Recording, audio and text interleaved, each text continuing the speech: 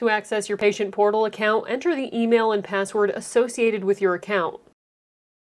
If you're running low on a prescription medication, or maybe you forgot to ask during an appointment and need to request a refill, head over to the Messages tab on the left of your screen.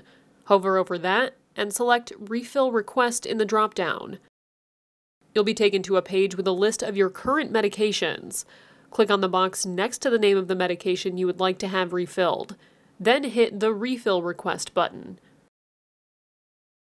Next, type in the name of the provider who ordered the medication in the To box and click on their name when it pops up.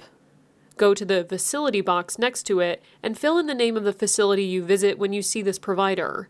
After that, under Pharmacy, type in the address of the pharmacy you go to for your medication. If you need to leave a brief note to your provider, fill in a comment in the Messages box. When you're done, click Submit. You should see a pop-up telling you the message was sent successfully. If you would like your primary care physician to refer you to a specialist for a specific medical service, go back over to the column to the left, hover over Messages, and select Referral Request in the drop-down. You'll be taken to a page titled Your Past Referrals.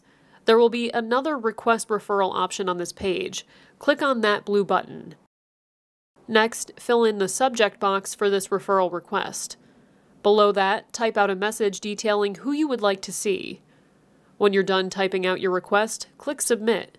You should see another pop-up letting you know your message was sent successfully. And that is how you request refills and referrals.